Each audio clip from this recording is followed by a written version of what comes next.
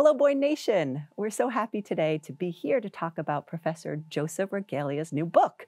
It is called Level Up Your Legal Writing, Techniques and Technology to Supercharge Your Skills. It is published by Aspen Publishing, and we're here to talk a little bit today with Professor Regalia to hear about his writing process, who the audience is, and more, hopefully. I'm Professor Nantiya Ruan.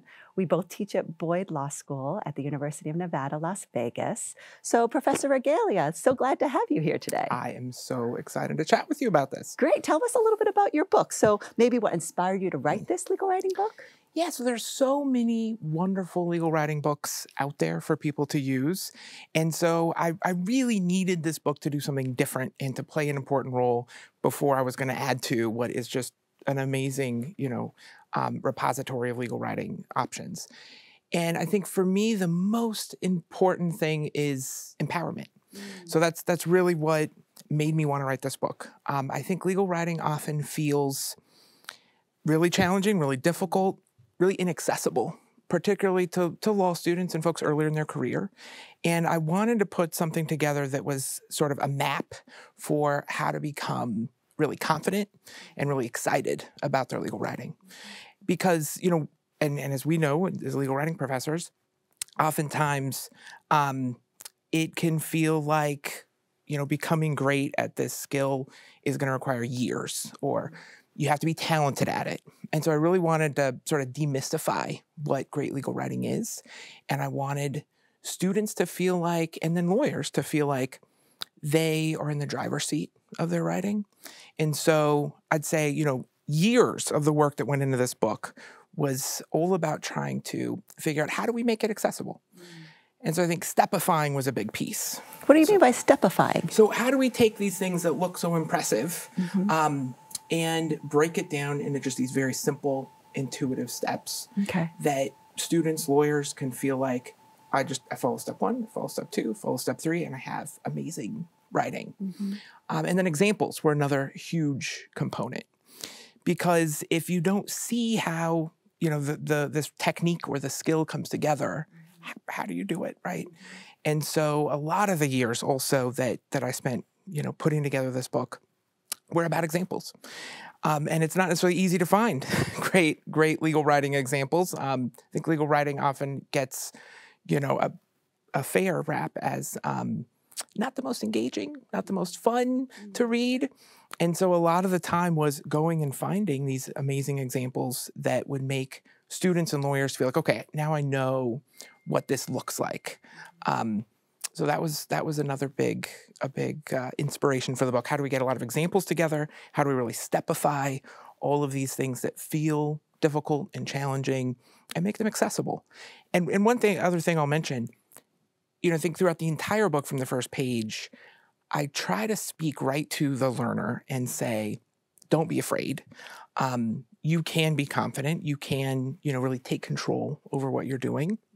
And that's, I think just the tone of framing it not as, a set of rules they must follow and, not making it as much of a scary formal process, but much more about getting back to empowerment. Right. So let's talk a little bit more about that learner. So I'm guessing legal writing learner. Are you thinking law student? Are you thinking junior associate at a law firm and anywhere in between? I mean, what's your target audience? One of the goals with this book was making something, a resource that could follow students into practice. And so absolutely I was thinking early career lawyers. I've done a lot of work with that group and trying to figure out, how do we transition from the law school environment to now I'm a lawyer, now I have clients, now I've got to do all this stuff. So that was definitely one of the big goals. But I also wanted to make it, and I hope that it's accessible enough that law students also can gain, a lot of benefits from it, and that there's enough in there because it is very comprehensive. It really covers, I think, start to finish everything you might want to do in your legal writing. I wanted to make it so it could live with them on their journey, that it could be something they come back to and say, well, now I'm writing something, more complicated or more advanced or what have you. Let me pull this open and see, the examples, the steps, all of those great resources. So I really hope that it can go from law student all the way through practice and then even into the senior levels. I think the goal was to put together a ton of resources, make them accessible so that lawyers don't feel like they need to go to 20 different resources and references and can kind of have one place to go to for inspiration. It seemed to me, in looking at the table of contents and sort of flipping through just this morning, how rich it is with regard to technology. Why did you decide to put so much of an emphasis throughout the book, not just in one chapter that other books might do, but throughout the book, to actually engage, have your learners engage with technology? Absolutely. So if I had to pick, the two things I try to do to this book, or with this book, that I really believe add value and are going to be a resource. So one is that empowerment piece. Two is the technology. We are entering a new era with AI, with generative AI. And even aside from that, all the amazing technology that has, supported lawyers doing what they do. But particularly now, we're in this moment, I think, that is very unique and very special, where there's a lot of fear around what technology is going to mean for legal practitioners, for the clients we serve. And to me, it really is time to start thinking about technology as a skill and not something that we just deal with. So often when I talk to lawyers or law students about technology, it's this sense of, something I have to deal with. I have to go figure out this tech tool to get my real work done.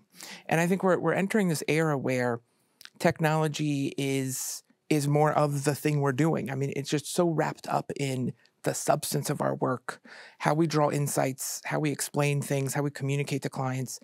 And so my goal was to make technology feel not like this separate thing that law students or lawyers have to deal with, but as an essential part of every step of the writing process. So I think one thing this book really does that's different is, as you said, from the first page to the end, it's not like, oh, go read the chapter on technology. It's, okay, you're starting the research process. What technology might help? You're starting to outline. Where should we think about technology? Maybe it's not helpful for you at that stage, but at least consider, what are your tools? What are your options? And then through every single step, until that writing project is finished, holistically, how can technology be more, and I think this is something we're seeing with the whole generative AI boom, how can it be a collaborator? How can it be an assistant on your journey, as opposed to just this thing we have to deal with or get through? So that was a very big piece. And then on top of that, beyond just weaving technology into the process, there is a whole chapter on generative AI. Because I think we're at the stage where it's coming and everyone sort of feels in our field that it's coming. But weren't you worried that once you get the chapter done and, next month, it's going to be outdated? So yes, that is definitely a concern, particularly with generative AI, right? I mean, every day there's something new feature, new tool, and not just little things. I mean, new features, new possibilities that could change how we do what we do as legal professionals. So two things I try to do there. One, I really focus on skills. So that is, I'm not going to suggest they're evergreen, that they'll never need to be adjusted, or our approach towards these tools will need to be adjusted. But I really tried to approach it from a skill perspective. So as opposed to, use this product or use this feature, it's more, how are you interacting with the tool? What's your thought process for choosing a tool? What's your process for, weaving it into your workflow, as opposed to, really focusing on today, 2024, what can you do? What can't you do? That said, things are changing so quickly that I do imagine there will be a second edition pretty quickly. And I think any book, frankly, that is going to touch on tech skills right now, we're just in this sort of renaissance with AI. There will be updates. There will certainly be updates. Well, I already heard a rumor that it was #1, that your book was #1 in terms of legal writing case books across law schools. Is that correct? It is, and I think a lot of that is, it is the technology piece, right? Which is people, they want guidance, they want resources. I think there's a little fear around, what is AI going to mean for us? Legal professionals, law students, maybe even law professors, right? How is this going to change things? And, our whole society is dealing with this right now. And so I think, because particularly AI and generative AI, it lends itself to writing. And I think that's how often many of us first work with these tools and experience these tools. that's a place where people want guidance, they want resources, they want help. And so, I think that is a big piece of why it has been really successful. It's been very humbling to see how many folks want, these resources. And then I do think the other piece that can be really attractive is just how comprehensive the book is. And so, sometimes when we're trying to learn a complicated skill, and I think this is really good, you'll have a book that focuses on one part of that skill set pretty narrowly. And one thing I did hope that this book would serve is more of a comprehensive resource. And I think that is pretty attractive to a lot of legal writers out there. And then one other thing I'll throw out there, again, is the examples. I've had the opportunity to chat with a lot of folks who have read the book now and who have been fans, thankfully. And I think the examples are just something that stick out to That's what sets it apart. I think so. So there's more than 300 examples, but those came from more than 10,000 examples that I collected. Wow. So it was a serious process. So you had a data set of 10, did you say 10,000? More than 10,000 wow. examples. And then how did you narrow it down to the ones you chose for the book? A lot of weekends and evenings, and right? Because examples are so tricky. You want them to illustrate the concept and the technique, but they also need to be really accessible. I also gave it a lot of thought to who the example came from. I didn't want it to be, here's a bunch of examples from the same type of lawyer, the same type of person. And so, diversity was also a big goal of mine, because I also think it's important that folks who are reading the book, when they're reading those examples, they can imagine themselves as those lawyers. I mean, that gets back to the empowerment and the accessibility. I wanted law student, lawyer, maybe who's not really confident about the book, to be able to see these examples and envision them as those people writing these amazing pieces of legal writing. So I guess my last question for you is, if you are suggesting a stepified approach, if I could use your word, and to look at these examples, is there a place for legal writers, and especially novice legal writers, to have their own voice? I love that you asked that question, because to me that gets back to the empowerment point again. And maybe another way of putting it is, my hope is that this book will help people get excited about their legal writing. I do a lot of work, not only with our amazing law students, but also with practitioners. And to me, it is heartbreaking when you see folks who've been through law school in particular. They're starting their career, maybe they're a couple years into their career, and they just dread their writing.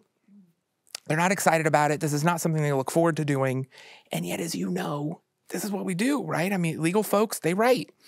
And so to me, a big piece of this is getting people bought in, getting people excited. And I think a lot of that is finding their own voice. Absolutely. Many lawyers, I think, feel like their voice and their creativity has been stamped down by legal writing. They have to follow these strict formal requirements and templates and all of that kind of good stuff. But what we know is that legal writing is about communicating, and it's about communicating ideas. And the truth is, our own expression and our own perspectives play a very big role. And when you look at the best legal writers, they're not all one-size-fits-all writers. They are usually very unique, very creative. Do they all do some of the same things? Of course.